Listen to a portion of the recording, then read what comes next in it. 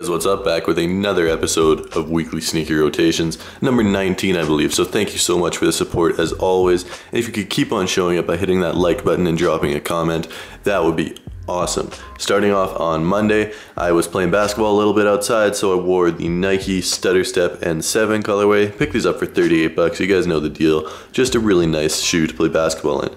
Tuesday, I broke out these guys for the first time, und'd them. I was actually filming the on foot video, so I like them so much, I just wanted to keep them on for the rest of the day, and they're actually really comfortable. That Air Max unit in the bottom, just such a comfortable shoe. It looks very, very good as well. One complaint I would have to say is that milky clear bottom is going to get very, very dirty and yellow over time, but you know that's going to happen with clear soles, so I can't really complain too much, but the gold and mango hits on this, very, very nice, and I'm very pleased that I picked up this shoe. Moving on to Wednesday, I und'd another pair of shoes actually. This is the second of 3 pairs that I und'd this week, and this is the Nike LeBron 11 South Beach, obviously. So this was not very hyped at all. I was actually sort of surprised that they didn't sell out and whatnot, but I'm glad that they didn't because I was able to get them, and they're a very nice shoe on foot. I really like how they look.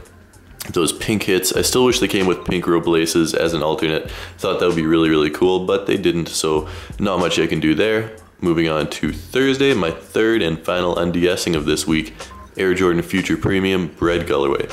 These things are awesome. I have to say the premium colorways, or premium versions, mind you, are much more comfortable than the regular versions, just due to the suede, and it's just a softer fit.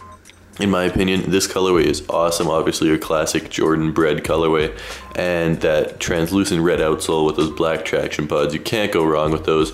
Would have to say the gold lace tips are a bit annoying. They like clunk around every time you take a step, but whatever. Moving on to Friday, I had just like a family birthday celebration type thing. It was my birthday on Saturday, but we did it on Friday, so I didn't really leave the house. Wore flip-flops, that's that. Saturday, my actual birthday, I was just out and about doing stuff, and I wore the Reebok Kamikaze 1 Sonics. Really like these. I think this is the second week in a row that I've worn these.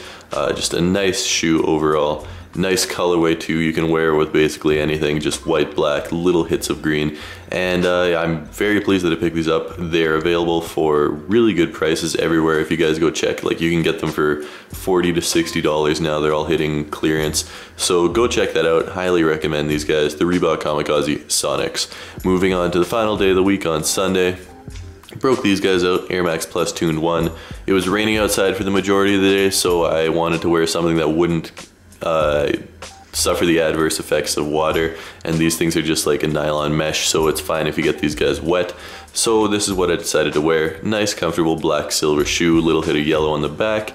That wraps up this week's sneaker rotation, guys. Hope you enjoyed. Hit that like button if you haven't already, and if you're new to my channel, hit that subscribe button for new sneaker videos every day. Until next time, peace.